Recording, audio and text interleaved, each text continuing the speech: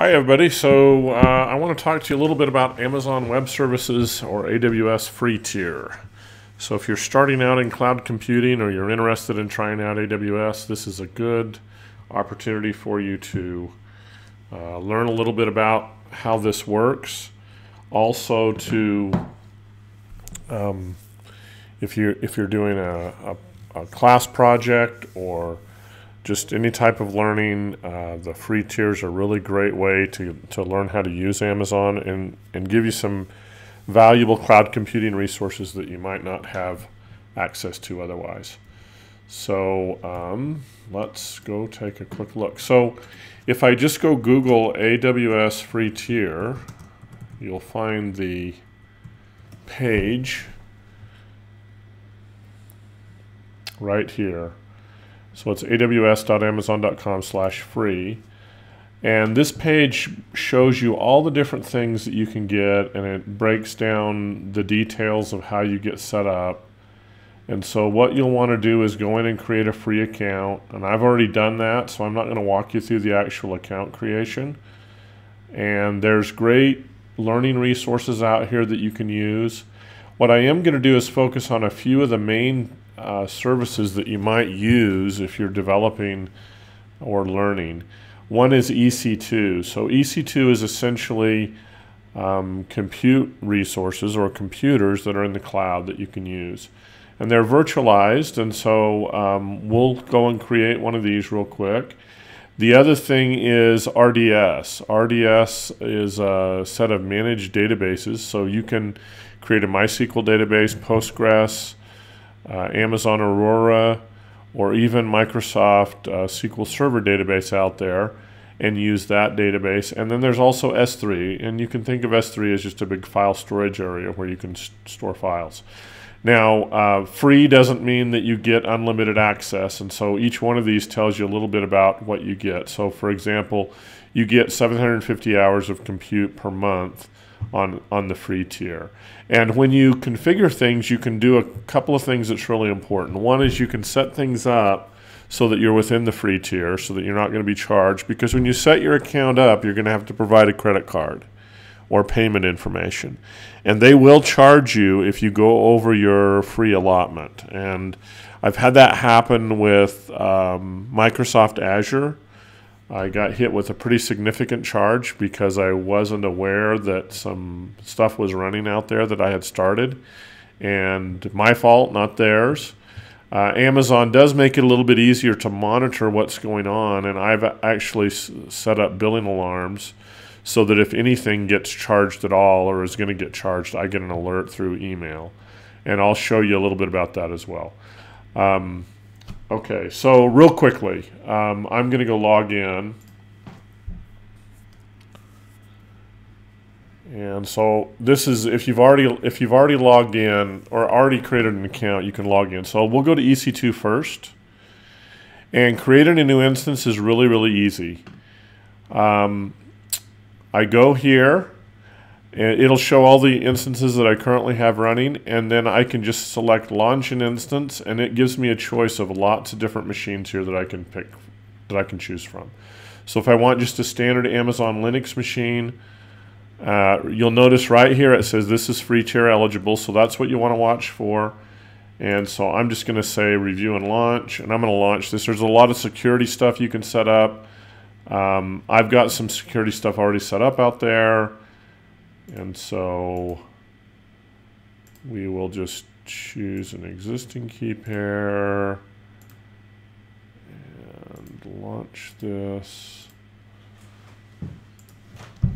Let's go ahead and launch. So I guess it's going to make me create a new key pair, so test. This is to give you private key access. So this allows you to connect to your instance using a console application.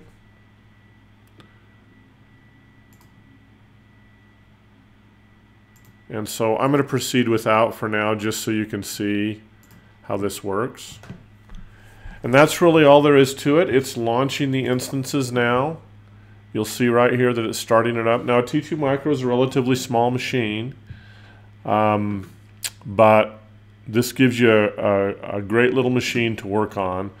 And it's got Linux installed, so basically software like Apache or other things that you might use, you can put on that machine. And you can connect through that private key. And I can go into details in other videos to show you how to do that.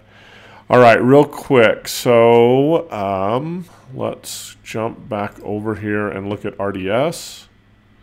So RDS is probably the other thing that most people would use.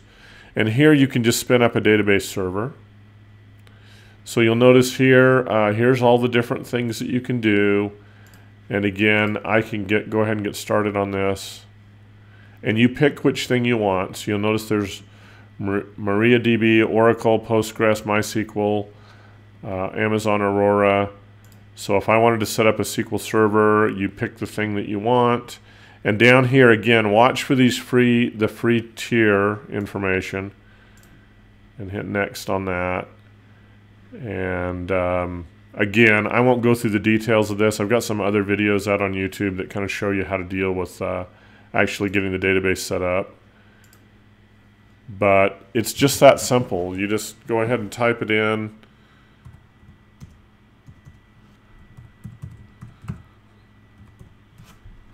And you specify your username and password.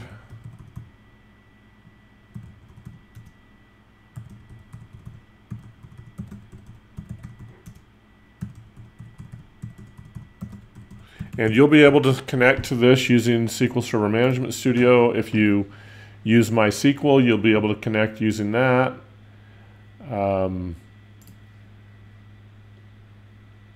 And let's see. The advantage of RDS is it'll take care of things like backups for you, but you kind of have to pay attention to that. There's maintenance windows here.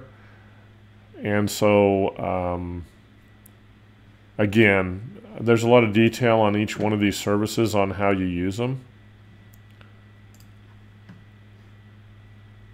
So here's our instances. Now it'll take a few minutes for this to launch, but I'll actually have a SQL Server instance out there running.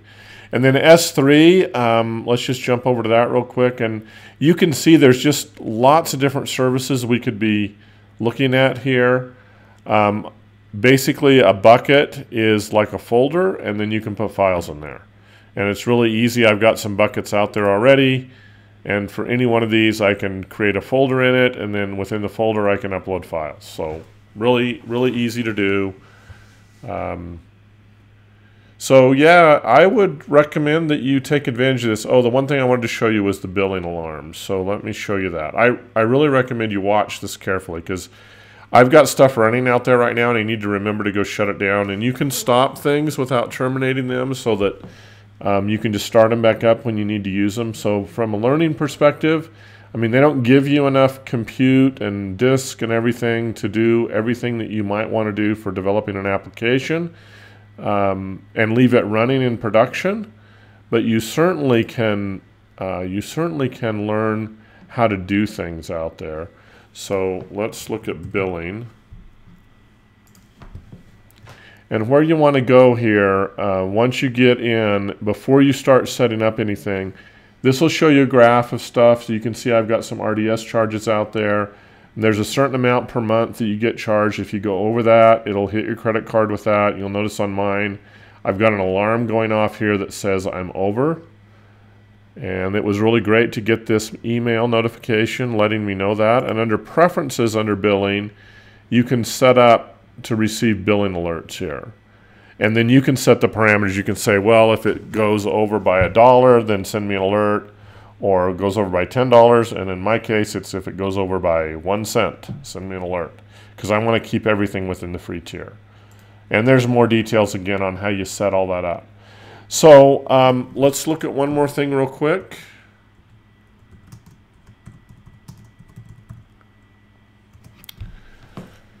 So we looked at a couple of these just really, really quickly, really lightning round of going through these. There's some things out here that are always free once you sign up, and if you hit all here, you can read through all the different services that are available to you out there. And this is just amazing that you can work with all of this. You can work with all of these services for free and learn how to use them, and then you can decide if you want to go ahead and pay for that, if that makes sense. Okay, so the list just goes on and on and on, and I'm not going to go through every one of them. The ones that I tend to use is EC2, RDS, and S3. So anyway, that's a quick little overview of the AWS Free Tier. It's good for 12 months, so you sign up and they give you credits, and then you just work within that account. And I recommend that you go try it out. Amazon Web Services are the real leader out there in cloud computing, and they are constantly adding new services and new capabilities. And it's a great skill to develop, is to learn how to use Amazon Web Services. So hope this was useful for you. I can deep dive into more details on these different services. Again, there's some videos out there on YouTube on using RDS specifically. So thanks. If you like this video, please like it, and we'll just go from there. We'll see you soon.